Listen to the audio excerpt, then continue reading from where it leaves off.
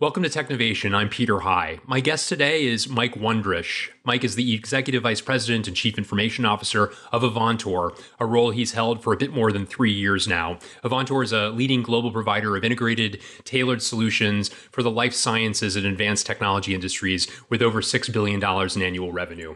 Mike's been a past global leader at firms in the technology space as the CTO of Pepsi, as the CTO of Bunge as well, among other roles that he has held. Mike, great to see you today. Yeah, great to be here, Peter. Looking forward to it. Excellent. Well, I just gave a brief thumbnail sketch as to Avantor's business. I wonder if you could maybe take a moment longer and describe a little bit further what it is that Avantor does. Yeah, I'd love to do that. First of all, it's a fantastic organization. I just passed my 3-year anniversary, as you alluded to, and it feels like it's been about 6 months. It's going so quickly. We're in a space that became in the center of the map faster than I think anyone would have guessed. So we are a manufacturer and distributor of just about anything that's in a lab, from chemicals we manufacture all the way through beakers. So we call ourselves from beaker to bulk. So from discovery to production. We do a lot of proprietary chemical manufacturing, ultra pure chemicals, all the way through large equipment, centrifuges. So we're in the middle of, as you mentioned, biopharma, healthcare, education and government, advanced materials. So we work, with the aerospace industry, et cetera, all the way to playing a key role in COVID therapy and vaccine development. So really tremendous space, super quick for how fast it's moving, and couldn't be happier to be with the organization. That's fantastic. Talk a bit about the role that technology and digital plays. There's a lot of what you just described at the top line of what the organization does that has a real physical element to it. But naturally, there's a tremendous amount of knowledge and information behind all of that. I can only imagine that the digital and technology aspects of what goes into the development of all that you described is pretty profound. Take a moment to describe that if you would. Yeah. I will say that probably as much as any company I've been a part of, Michael, our CEO, and the board and the management team are incredibly advanced in their thinking on what role technology and digital should play in advancing the agenda for the corporation. We talk about ultimately our mission of accelerating the speed of science, and the role that digital has to play in that, from integrating the supply chain to using data for scientific research, to integrating all the assets we have within our organization. So we were one of the largest mergers of two companies, the former Avantor and the former VWR, in 2017, both of which were very acquisitive organizations, and had a tremendous asset base of companies that were acquired. And part of what we're doing is integrating those assets for utilization across our customer base. So we do a truly integrated operating model. We run, a significant majority of our business through e-commerce right now. So north of 70% of our business. So that's a very tangible example of you mentioned north of $6 billion, how we run our revenue through. But integrated supply chain all the way through the suppliers. So really committed to both technology for our customers, so inventory management platforms, e-commerce platforms, equipment management platforms for our customers, all the way through how we operate internally as a globally integrated company.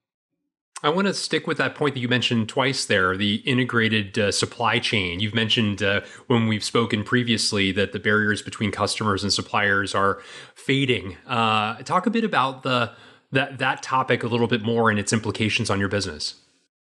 Yeah, it's a topic I'm super passionate about. If I think historically, everyone used to look to optimize the supply chain within the four walls of the organization. And then you had more point-to-point connectivity with suppliers back downstream and customers upstream. Now, really, the goal is, how do I have my customers feel like they're part of my organization? How do I have my suppliers feel like they're part of my organization, and have a truly integrated supply chain, whether it's for inventory visibility, whether it's for co-innovation, which we do a tremendous amount of with our customers. And I think the most natural example of that, honestly, is the speed at which these COVID vaccines were developed. Never in the history of science has anything moved this quickly. That only happened because of how the entire supply chain worked together. And so I think we've set the new standard. I don't think this is a one-off just because in my air quotes, that it was a global pandemic. I think this is the expectation for how science is going to move in the future. We've proven it can happen, and it happens because of the supply chain working together. Yeah, very interesting. And obviously, an existential crisis that an organization like yours has been critical in helping us all through. I'd be interested if we could stick with that a little bit longer. What an unusual year and change it has been through the course of the pandemic. As you point out, a lot of, necessity is the mother of invention. Well, there's been a lot of necessity in the past 15 or 16 months. Talk a bit about some of the further learnings from that. You talked about how in some ways it is reset the way in which business is done. And I believe I'm hearing you say reset for good, that even during, quote unquote, normal times to come, let's hope sooner rather than later, that the new ways of operating are likely to remain. I'd be interested in having you speak a little bit further about the broader implications of that, if you would. Yeah, I think there's so many prongs to that. You could go with how it's affecting the workforce globally. So obviously, everyone virtually overnight went from an office-based culture to work from home. And, who would have thought that, 14, 15 months later, we're still speaking to each other, from our home offices. I don't think anyone would have forecasted this model to continue. But the more you look at it, and the more you look at some of the flexibility it provides to associates, how you can engage talent on a global basis, how you can get closer to your customers, quite frankly. I think the operating model fundamentally will change for many companies, on what the purpose of the office is, what global recruiting, global talent looks like. So I think that's a prong. Self-sufficiency. So what tools you put in your associates' hands, from data and analysis to collaboration tools to integration tools, through the supply chain. I keep mentioning the supply chain, but the definition of supply chain has changed, to ultimately overnight you're trying to do demand forecasting of our products, and anything you thought you knew about demand forecasting was thrown out the door. Everything you thought you had structured and thought you had efficient, it just changed overnight. So how does a dynamic demand forecast look like? And that can only happen by getting closer to customers and consumers. And I would say lastly, and we've talked about it for a lot of years, and I think the acceleration via the work from home has probably advanced it, is the consumerization of IT. Bringing the commercial or consumer experience to the corporate world. When you talk about productivity and measuring associate productivity, and how can I tell now that everyone isn't together in an office, am I still getting the same output, or in fact advancing my output? How do I make it easier for people to work together? I think that only works because we're thinking more in the consumer mindset and less in the corporate, I will give you the tools that you will need, instead of you tell me what you need to be productive and I'll find a way to make it work within our environment. So it's a slight different mindset shift. So you talked about how Avantor is really the combination of a merger between Avantor and VWR 4 years ago. Two organizations, as you highlighted, were very acquisitive as well. And it sounds like a lot of the work pre-pandemic, not that you knew that there was any preparation towards something like that, was around weaving the fabric more tightly within the organization, perhaps setting standards, modernizing the footprint of the company, and making it a bit more holistic, as opposed to perhaps the different parts and pieces having kind of different ways of doing things as the default, perhaps, as may have been the historical norm. I can only imagine actually that the work done in the early parts of your tenure as CIO served the organization well over the course of the past year, as the need to be nimble required a greater degree of flexibility that may not have been there, but for some of the work that you and your team were doing in the first couple of years of your tenure as Chief Information Officer. I wonder if you could reflect on that a little bit. I think it's a great observation, Peter. I think when I came into the organization, that the goal was, how do we have 1+1 = 3 and not 2? So how do we take advantage of all these fantastic assets that we have and get closer to our customers? One of the big drivers was, how do we become extremely customer centric from a science standpoint, and how do we enable that? So we've invested very, very heavily in our digital products footprint. As I mentioned, the significant majority of our business goes through e-commerce today, offering platforms to help our customers do inventory management and do equipment management, all the way through truly integrating, all the ERP systems that we had through all the different acquisitions. So, which gave us visibility to global data, which gave us visibility to inventory across the business, gave us visibility to 360 view of customers.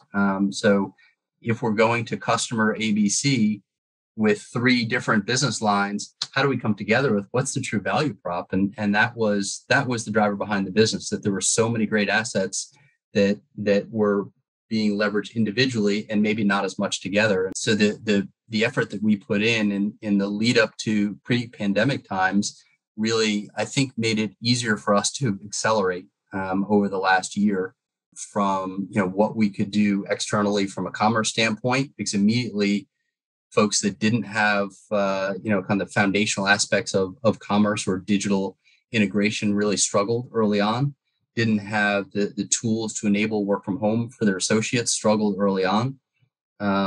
And we had a tremendous demand, both upstream and downstream, from, hey, we want to digitally integrate with you. We want to get rid of paper. We can't operate that way anymore. So I felt like we were in a pretty good position, and really we're looking out strategically for how do we continue to help drive where we were trying to take the business. Yours is an organization, given the business that you're in, where a significant percentage of the company couldn't operate virtually, given the tactile nature of what you're producing, that they're manufacturing, facilities, and I wonder if there are learnings. Some organizations, everyone went virtual, and so the entire population of a company was experiencing a common set of new realities, let's say, whereas yours was really a hybrid through much of the pandemic. I wonder if there are any learnings in collaborating with some people in production facilities or other offices of the organization, while others, like yourself, were operating primarily from home. If there were any interesting aspects to that level of collaboration across several different sorts of settings. Yeah, I think that's an interesting topic. We see every day the real heroes in our company are our essential workers that in our factories and our distribution centers that we have all over the world. Not only did they not have the benefit of working from home, we in fact were looking to increase output because the demand went so high. So these folks came into the DCs every single day and really were the backbone for driving what we were doing. So it was truly and still is a very hybrid environment for us, with the amount of technology that we have in our plants and our distribution centers, making sure that it stays up and running, make sure that we have safety protocols in place to allow people to safely come to the office, that we have the staff that can support the networks, the conveyors, the picking and packing machines, the barcode readers, everything that's going on, and running in many of our locations 24/7. And then the more traditional office workers like myself, like finance, like HR, that suddenly everyone's working from home. And for the leaders that had global roles, being on videos and audios, all day, it wasn't a huge change. You missed the personal interaction in the office, but many of us traveled quite a bit to make sure that you're able to visit your teams all over the world and get to the plants, and what can we do to make you more efficient. So it really was, how do we get all the blockers out of the way for our essential workers that have been the heroes for us? Very interesting. I wanted to also ask you, you've been a chief technology officer twice at two colossal organizations in Bungie and Pepsi. You're now the chief information officer of Avantor. I wonder what's in a title. Are you do you have any sort of affinity to one versus the other? Are there significant differences? Obviously, very significant differences in each of those companies. But I wonder if you could reflect a little bit on the CTO versus the CIO and the responsibilities you've held. Yeah, I will say a title is very company specific. Some organizations here, when I joined, we had a CTO, Chief Technology Officer, and his role was focused on, he was our Chief Scientific Officer. I think it is very, very company specific. In some of my roles, one of the Chief Technology Officer roles was enterprise architecture, information, and user computing. So it was the entire technology backbone. And then we had functional CIOs that essentially were the business partner leads or business unit leads. So I was the supply side and they were the demand side, as we called it. Here in my role as CIO, so we've got a team that focuses on the demand side. So we've got a business relationship management function, and we've got delivery functions as well. So I probably don't get real caught up in the title and more on, what's the philosophy of the individual company on the value of technology. Is it a strategic differentiator? Is it a way to do business? Is it a cost of doing business? Is it an inhibitor? I've been fortunate to be part of some fantastic organizations that have always viewed technology as an enabler and a strategic differentiator. You mentioned a number of them, Mars, AmerisourceBergen, and some of the other ones.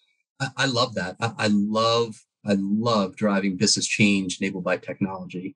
I like to say I don't walk around with my tool belt of technology. That's not who I am. I can talk it. It's my background, but I love business change enabled by technology. And, folks don't know that I'm the CIO. When we sit in a room, I've had a great day. I think my job really is the same as any other business executive sitting around the table.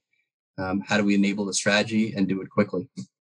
That's a great response. I also wanted to ask you, as you look to the future, what are some trends that particularly excite you that are beginning to make their way onto your roadmap?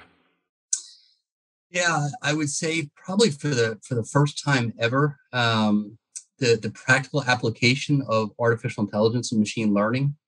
It's been in some pocket areas, and I many years ago studied artificial intelligence in grad school, and that's actually what my background is in. So it's been interesting to see how long it's taken us to get to true broad-based practical application of these technologies. I think the technology was ahead of kind of the use cases, and I think some of it was we didn't have the compute horsepower to solve some of the problems we can today. So I think the real-world application of machine learning and AI to solve problems. You talk about automation, you talk about driving efficiency so we can redeploy, the fantastic associates we have with more advanced roles in the organization. I think that's a really big one. I think as network technologies have become much more efficient, it allows us to deploy devices, IoT, for much broader application within our facilities. You do time-based studies. Ultimately, my goal is to make research scientists have the majority of their time spent on research and not administrative topics. Do they have the right products for the right research at the right time in the right place? I can't do that if the time is spent doing administrative functions. So if I can automate those activities, just-in-time inventory, understanding what research workflows they're working on, and we've deployed things doing predictive analysis. We call it recommendations engine. So can I recommend, based upon my knowledge of what research they're doing, what product set or what their shopping basket might look like? If I know that there are shortages of certain materials that there are in many parts of the world right now, can I recommend alternatives that won't adversely affect the research they're doing? So we call it cross-referencing. Can I provide viable cross-referencing such that it becomes completely opaque to the scientist? So I think the applicability of some of these sensors that have been playing around with in the past. So they're nice in DCs and warehouses, DCs and manufacturing locations. But now if I can put it in a research facility and I can actually tell where and what the volumes are left of individual proprietary chemicals, suddenly I'm doing demand forecasting of chemicals that I can send it all the way back to my manufacturing team. So I think that's a second area. And then ultimately, I think, supply chain transparency that we keep talking about, the ability to connect all the way through so we're not just moving large chunks of data, we're actually having real-time integration across systems securely, obviously, but real-time integration through the supply chain. Well, Mike Wondrasch, really appreciate you taking time with me on Technovation today, covering your career path, covering the integration work that you and your team undertook to better digest a major merger of two organizations that were themselves quite acquisitive, the advantages of having done so played out through the COVID-19 crisis, pandemic, and quarantine, learnings from that experience as an organization that was on the front line and helping develop remedies for it, and a variety of other topics. It's really been a great conversation. Yeah, Peter, always have a great conversation with you. I appreciate the time and opportunity to chat today.